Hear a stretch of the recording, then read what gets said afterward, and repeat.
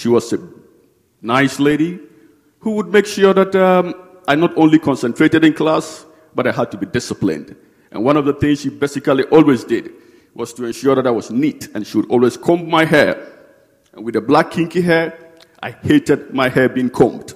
She would hold me tightly and comb my hair. I cried in class. But that helped me focus so much. And in no time, I was the best student in class. I was told never to use disability as an excuse. Therefore, I worked hard. I was one of the best. The turning point came when I prepared so hard for a competition like this, a national contest. I studied very hard. The results were in. Yes, I made it. I was on the school list to represent my region. The next day, the teachers called me to the principal's office. David, we have news for you. Sorry, you cannot be part of the team because it's going to be difficult for you to move around when we get to the national stage. But I thought I was told that disability should never be an excuse.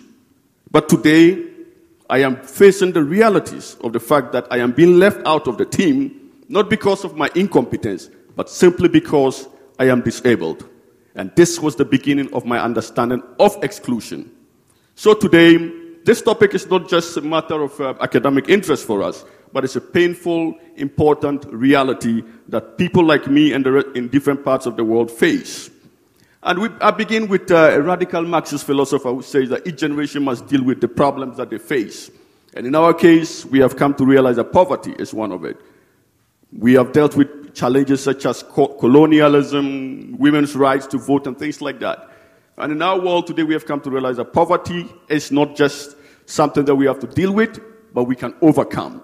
And we are the generation that will be able to overcome. So my question then is, what is poverty? It is powerlessness, it is indignity, and deprivation, from my personal experience and the experience of many others. So beautifully, when the Millennium Declaration comes out to say we're going to fight poverty, then I begin to look and say, yes, at last this is it. But like what my teachers told me in school, I looked at the Millennium Declaration about poverty.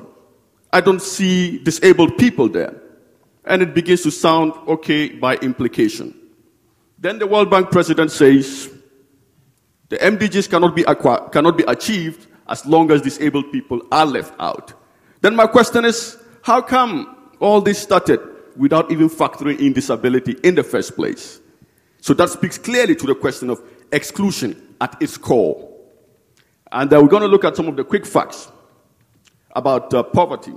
And we said that poverty rates have been halved all around the world, and 700 million fewer people are now poor. And economic and financial conditions have also widened the gap, and a global jobs gap, which is about 67 million people. Next. Just skip this. Skip. Yeah, more. Next one. Yes. So the UN Secretary General's high-level panel, I looked at it, and it was very fascinating for me on several accounts. It says that the MDGs did not focus enough on reaching the very poorest and most excluded people. So who are they? That's the question I keep asking. And Robert Zoellick says, well, it is people like me who are disabled that have not been factored into the whole concept of dealing with this, addressing poverty on a universal scale. And next one. And even among poor people, when you ask poor people, they say, oh, the disabled people are the poorest among the poor. But we are not featured in there. And we look at the statistics, they are really very staggering, which says about 80 million people around the world are disabled in one form or the other. And we go further. It's the World Health Organization says 15% of the world's population are disabled, but yet we don't see that in there. So we see and most interesting part of it is that there are millions of disabled people in very excluded parts of the world that are not even documented and therefore statistically unaccounted for.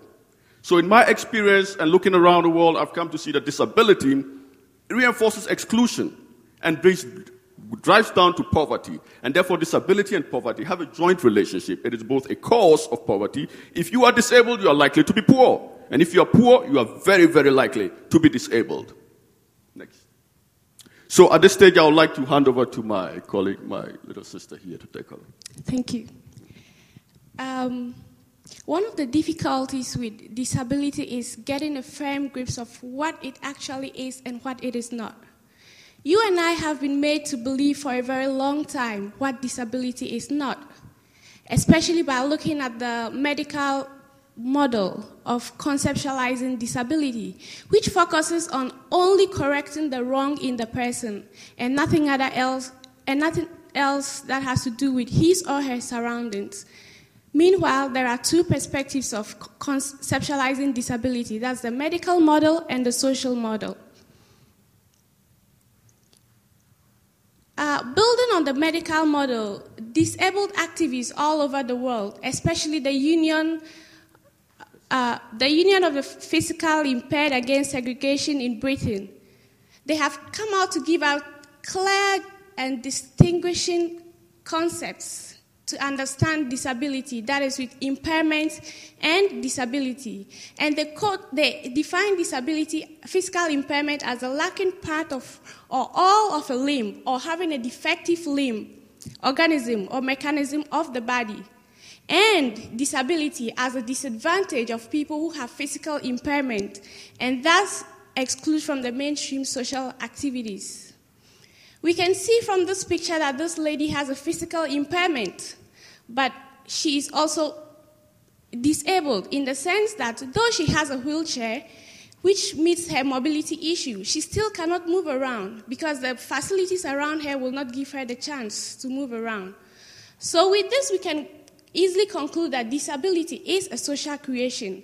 The physical impairment is not the problem, but the social conditions around the physically impaired person is the problem. So how does society deal with disability? Building on the medical model, there are two simple ways. That is rehabilitation, to correct the wrong in the person, and continuous caregiving, like what was given to my brother. What's the problem with disabled people? Is the way they are treated, less than humans.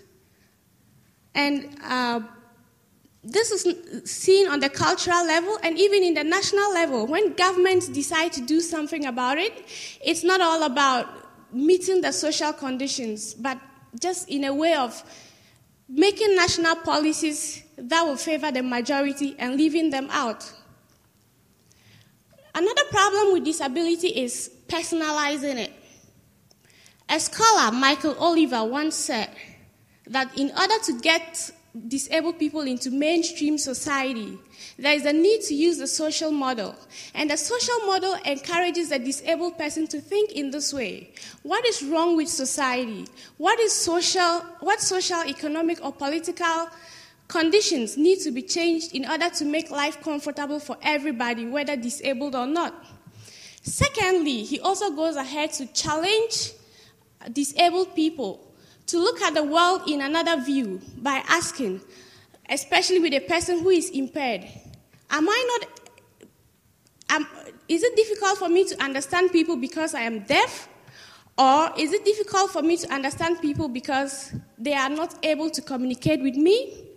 This gives us another opportunity to view disability not only from the medical model, but also from the social model, which gives us a chance to include disabled people to participate politically, socially, and all aspects of society. This picture also shows another disabled person who is fully equipped with a moving device. But unfortunately, he's still not independent because society still needs him to get somebody to give him care, even in the midst of other facilities that are available for other people. The UN Convention on the Rights of Persons in 32 with the UNCRPD describes disability as a pathology of society. This implies that the UN also accepts that disability is not the problem of the person, the victim, or the person suffering it, but it's rather a consequence of what society has done or has not done in order to include this person into mainstream society. I'll now hand over to Mr. David Alenga to continue with the rest. Yes, so from now we're going to look at what do we know about the whole idea of disability and its relation to poverty. Go ahead. Yeah, the most pressing challenges for us, persons with disabilities, if you talk to us, it's not our disability, but it has to do with the poverty. It has to do with the exclusion. So if all these elements are corrected, then we come to realize that it's a different situation altogether. And the vicious cycle that exclusion exposes, it reinforces poverty and disability, because the more disabled you are, the poorer you get. Next. And one of the things the UK's Department for International Development says that for us to be able to address the MDGs, we need to look at challenging exclusion, which has to be central to reducing and meeting the MDGs. Millennium Development Goals, which are not back one, previous one. Yeah, and Article 32 of the UN Convention on the Rights of Persons with Disabilities says all development programs must be inclusive of and accessible to persons with disabilities. So there is the global framework and the global mechanism for which these things have to be have to operate and have to be functional and implemented. So in any case, we are also aware that progress has been made to some extent. And the Secretary General's higher-level panel of eminent persons did also recognize some of the issues that were missing, conspicuous gaps that were missing in the MDGs to be factored into the post-24.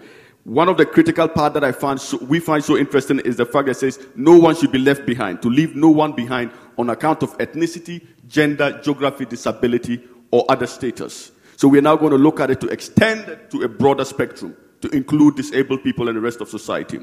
And the Secretary General's high-level panel has also made significant gains, highlighting 19 specific references to disability and thereby addressing the shortcomings which were contained in the Millennium Declarations.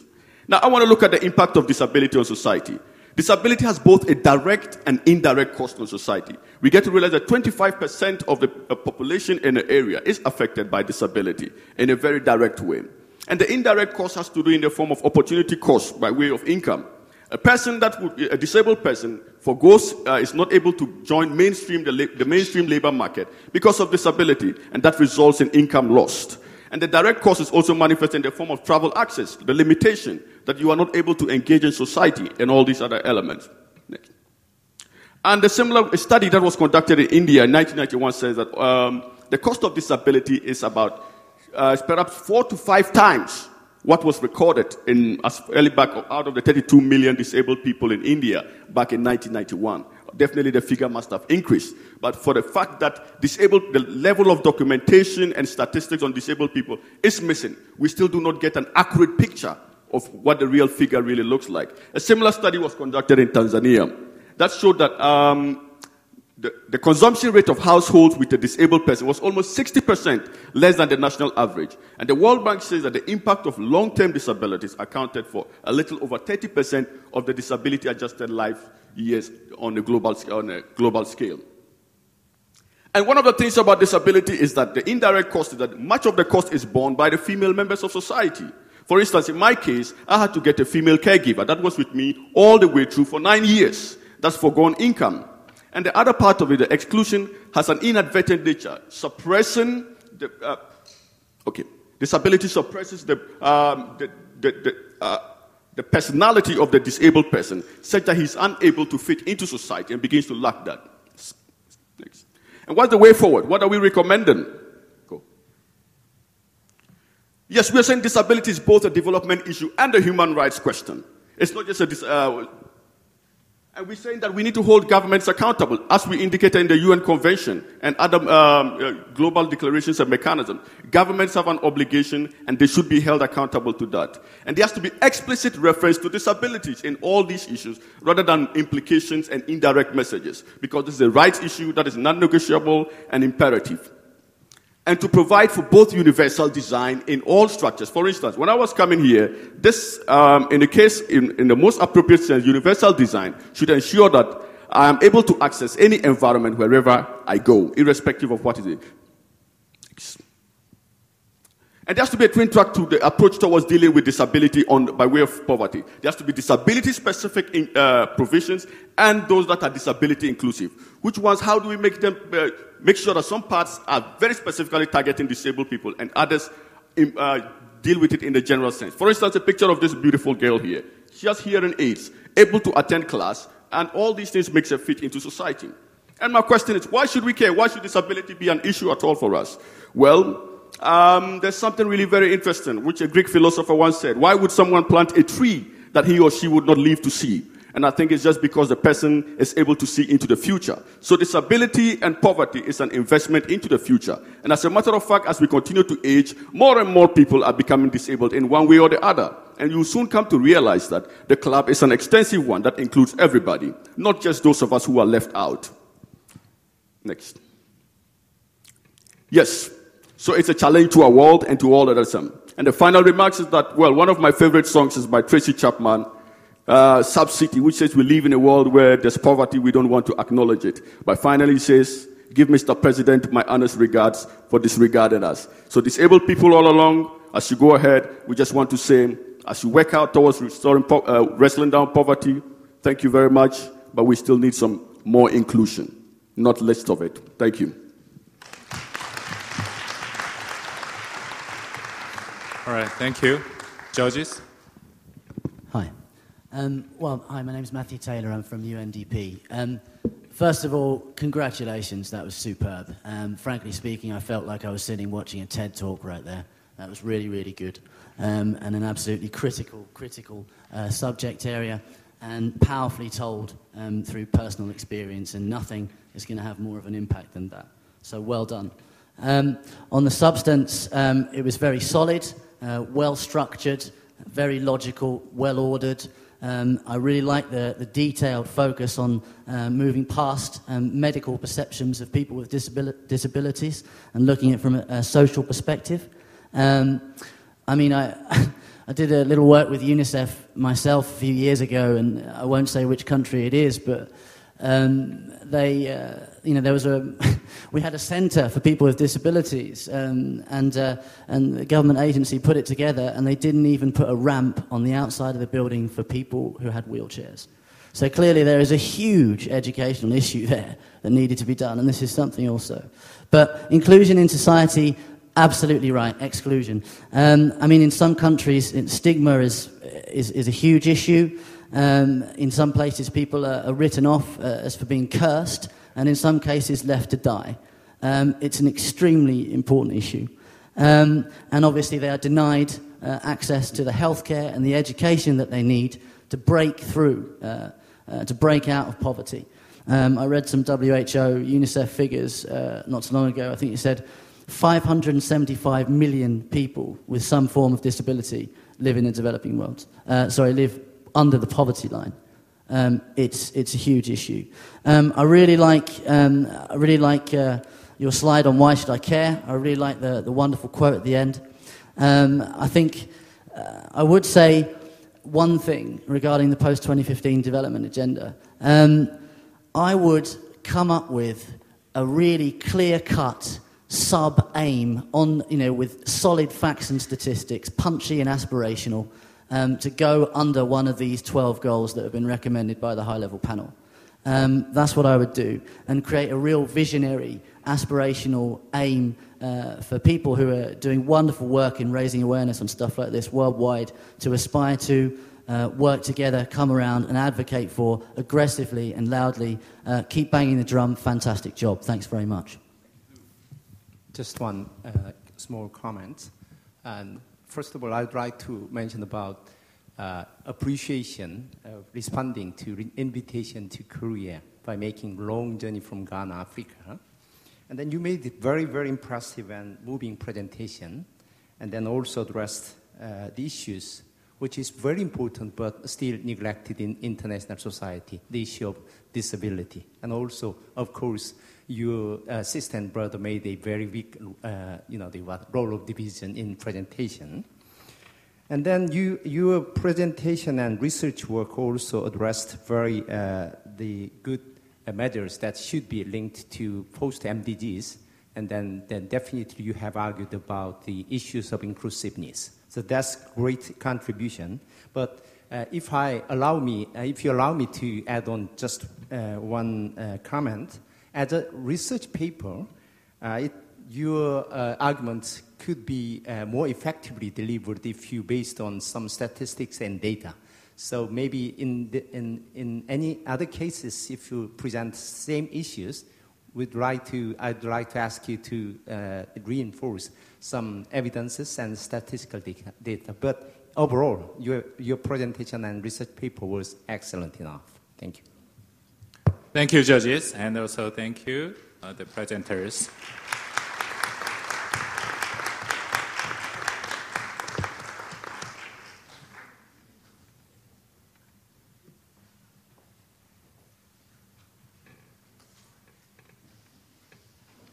All right, fourth team, Hwa Thi Tan Kian, will make a presentation. The title of the paper is Assessment of MDGs in Vietnam, Suggested Policies for Poverty Eradication. Please welcome them with a big applause.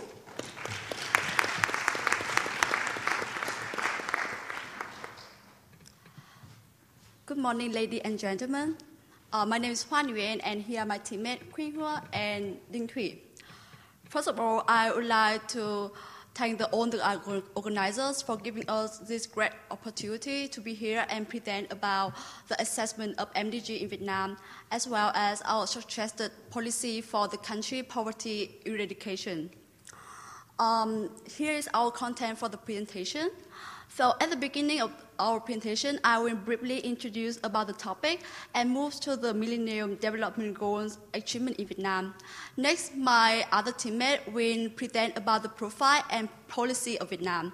And last but not least, we will talk about our poverty policy recommendation and conclude our presentation. In the past few years, Vietnam has made impressive performance to reach MDG and enhance the quality of life for citizens. However, there are still big gaps between urban and rural areas.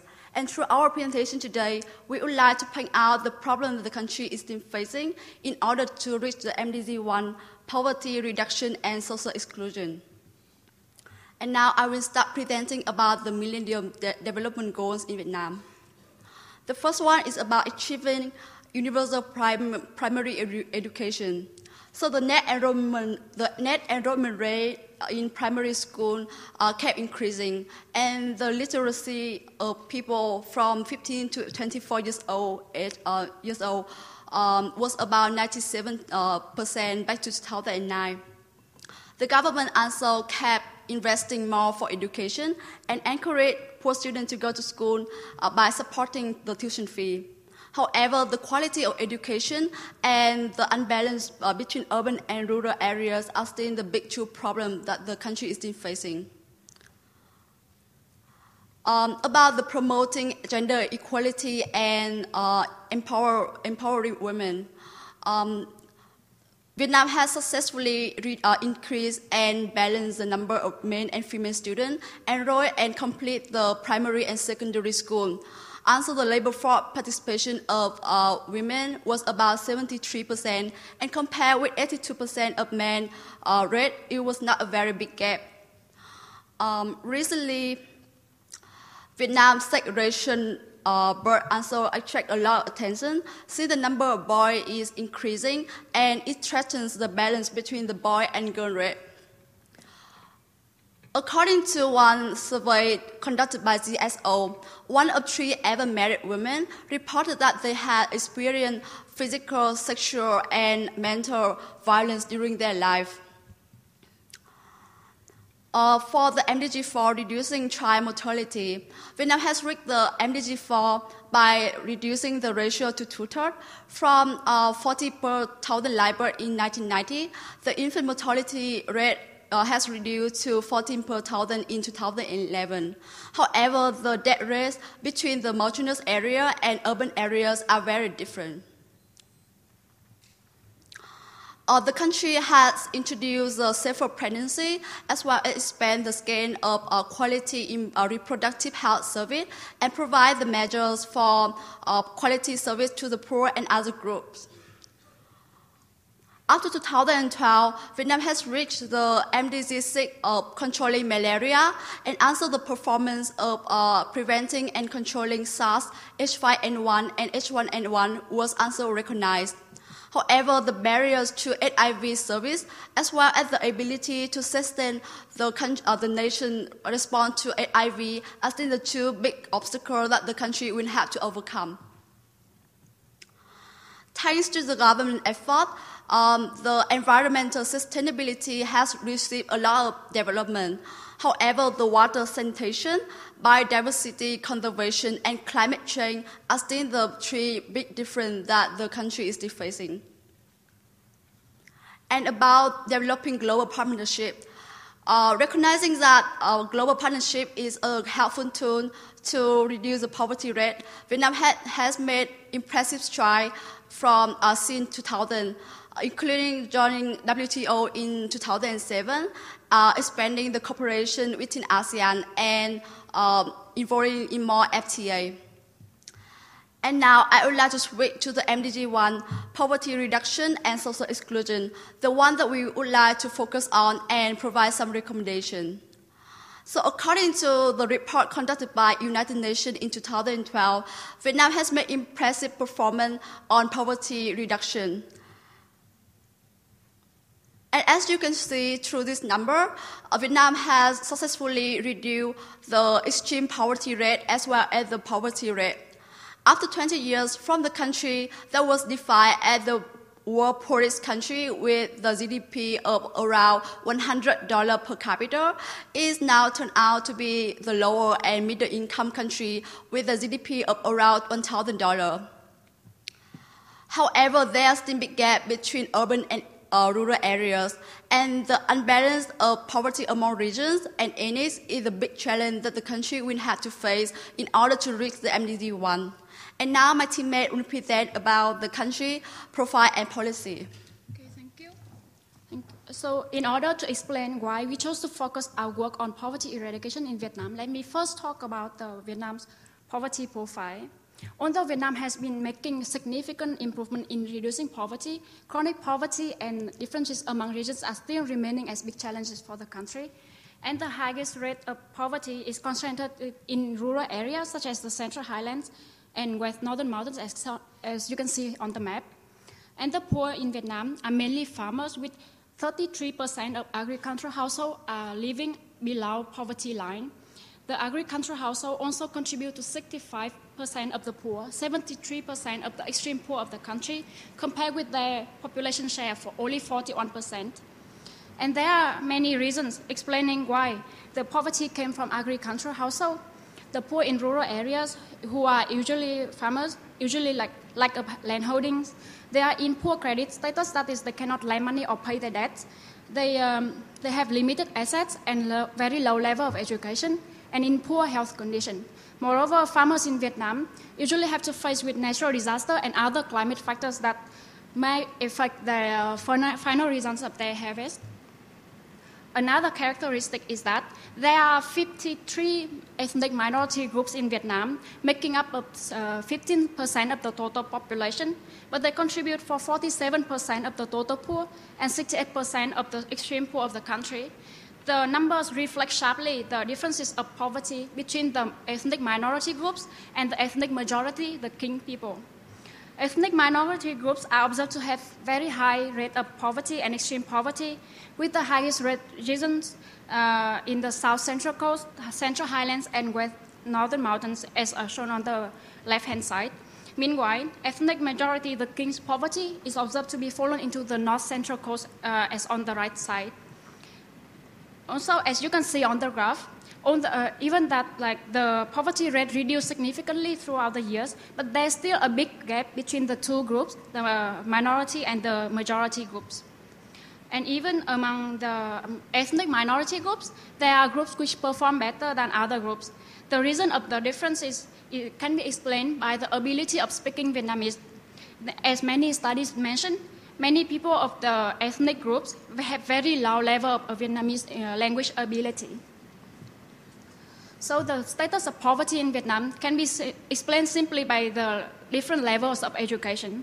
Even though the country has improved its educational system with the increasing rate of primary school and secondary school enrollment, as my friend earlier mentioned, but the lack of education still derives poverty.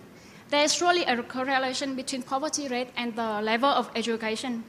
It is understandable why the ethnic majority, the King people, who is more accessible to higher level of education, is capable of reducing poverty faster than the ones from ethnic minorities. And to make the problem worse, there's a high rate of school dropout in rural areas, resulting from their poverty, from their language barriers, and poor quality of infrastructure there, and the lack of teachers who can speak ethnic minorities' language. Also, the ethnic minorities are less likely to be wage workers. That means they are less likely to have contracts of employment, and they have no social security benefit. So in short, the chronic poverty in Vietnam can be seen as the problem of unbalancing among regions. The King and Chinese people, who have more advantage in terms of economic resource and language, are able to reduce their poverty rate rapidly and even obtain the above standard of living. Meanwhile, the ethnic minority groups, who have very limited access and face disadvantage in language, used to rely heavily on agriculture and live in rural areas, are not capable of getting high education level, and thus, as in a vicious circle, they can hardly reduce their poverty. And that leads to my next part, is our current measures in solving the mentioned problems. First, Vietnamese government had developed a unified policy framework aiming at eliminating the category of hungry household and reducing quickly the number of poor households, as stated in several documents as shown on the screen.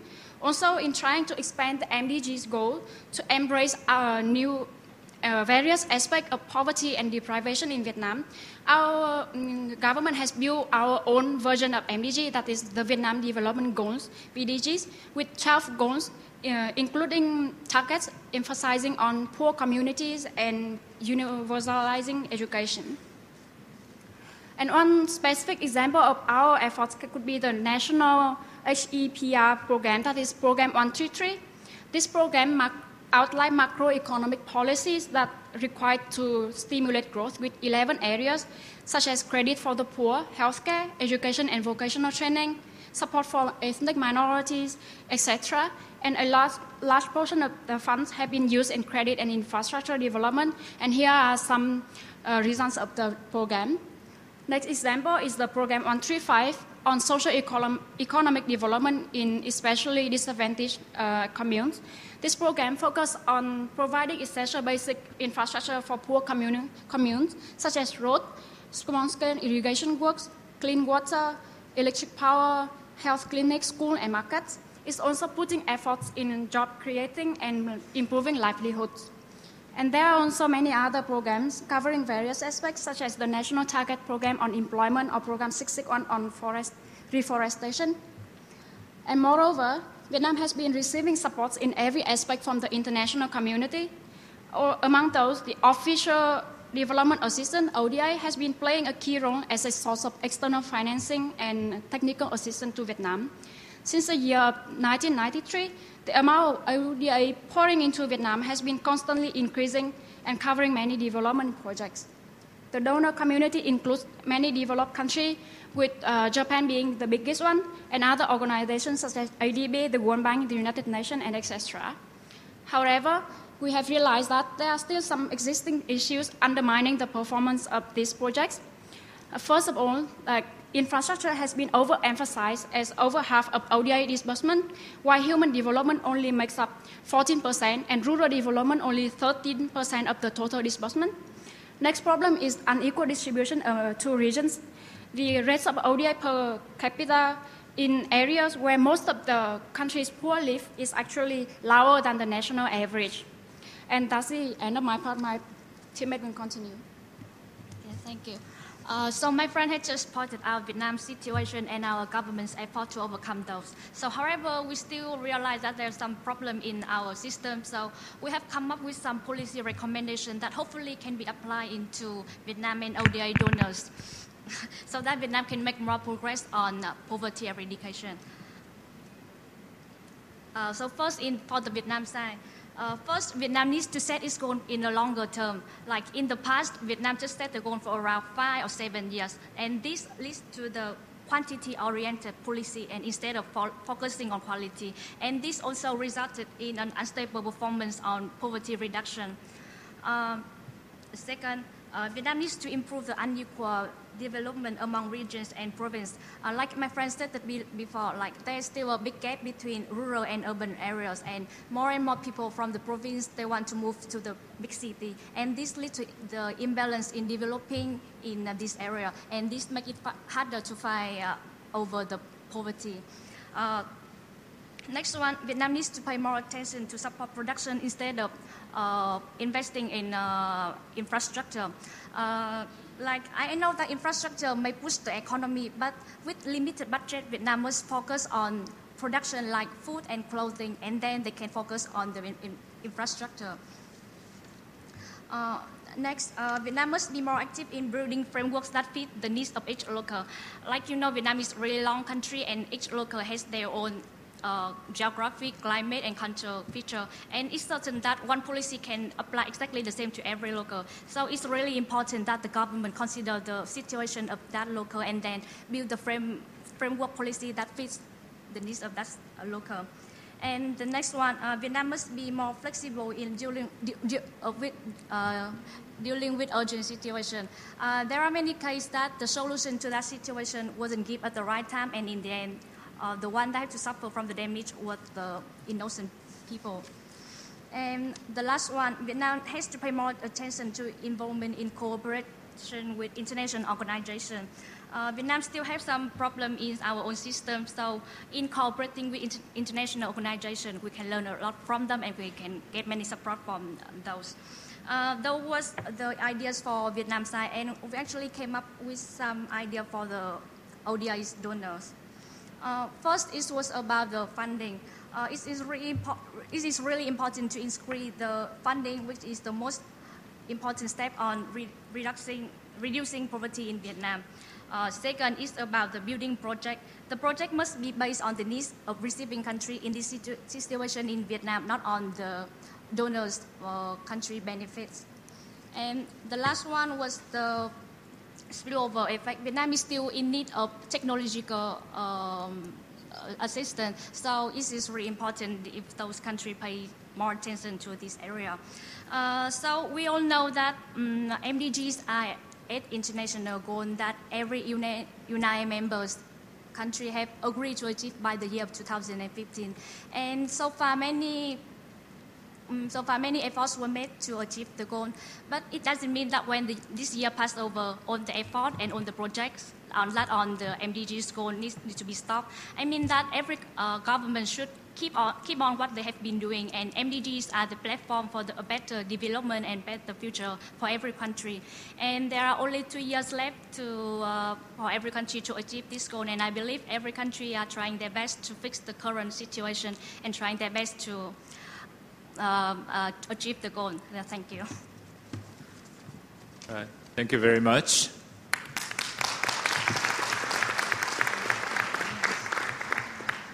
And now we'd like to hear judges' comment.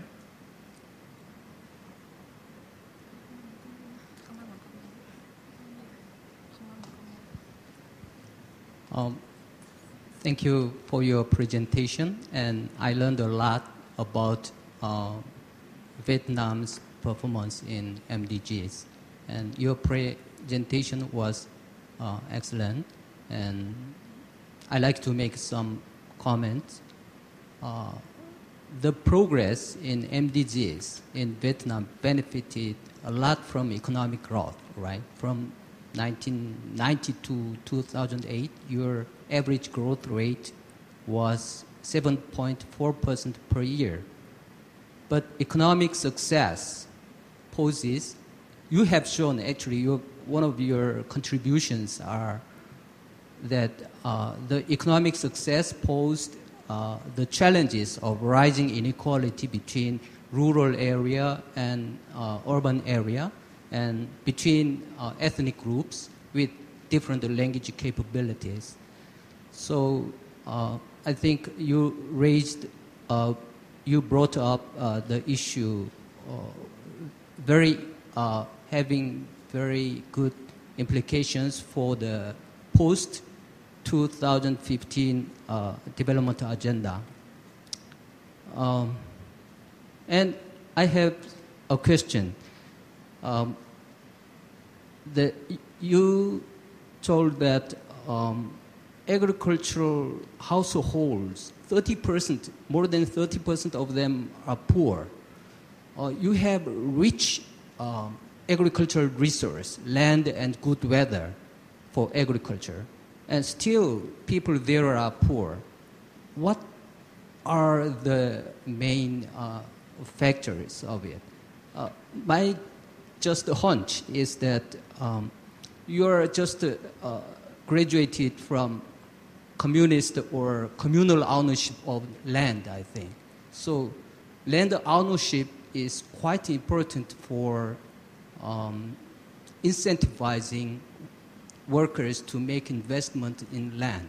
So I'm very curious about what's going on in the fields of Vietnam. Okay, Thank you. so to answer your question, first of all, because Vietnam is in a tropical area, so we are affected a lot by the natural factors, that we have a lot of storms and rain during the summer season. So that actually negatively affects the agriculture, and that's one reason.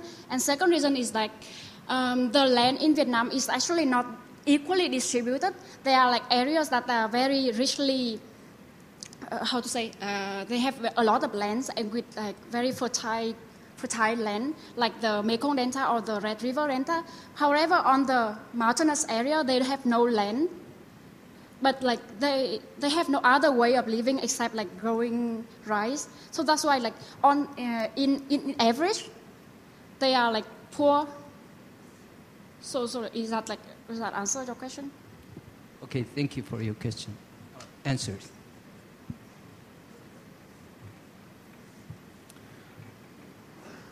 Peter Beck from the Asia Foundation. I just returned from Da Nang about a week ago, and I'm going to Hanoi next week. And I'm realizing that I need to get out into the mountainous area, to the more rural areas to see, because I've been very impressed with the transformation, the economic transformation that Vietnam, and the reason I'm going to Hanoi is we're having a seminar, what North Korea can learn from Vietnam and other Southeast Asian countries about their development. And I will try to share, we're trying to get the North Koreans to come to this seminar. As you know, North Korea is very friendly with Vietnam, and I think you've done very impressive work on showing the strides that Vietnam is making, and I think you've identified the areas that still need work. The one thing that I would add, it would be useful if you could include in a revised version the Gini coefficient, the trend in the Gini coefficient for Vietnam, because that gives us a good snapshot of whether inequality is increasing. And certainly the absolute poverty rate is declining and growth is very strong, but even when you have those conditions, often you can have an increasing Gini coefficient. That's the only thing that I would suggest that you add. Thank you. An excellent presentation. Just a very minor comment for your reference in the future.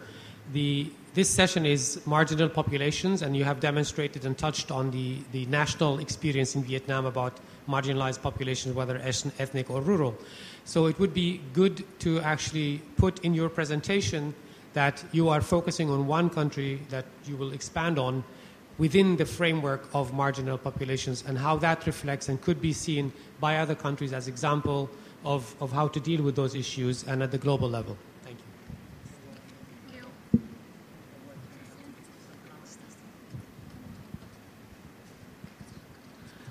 Thank you for your excellent presentation, and I will give you a very short comment.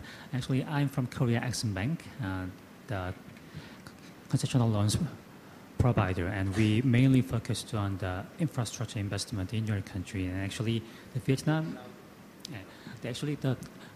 is the largest partner countries for us. But what I learned from your presentation is that you just pointed out the overemphasizing infrastructure is kind of be one of the problem among the donor community, and I will take it. And actually, we probably think about the more investment or not in infrastructure area, but more like an production area. So I learned a lot from your presentation. And also what I like the most is that you have balanced approaches to tackle the issues about disparities in terms of the regions and ethnic minority. So thank you for your presentation and well done. All right, thank you. And now we are closing session 1, and we'll have a 15 minutes break. We'll resume the second session at 11:35.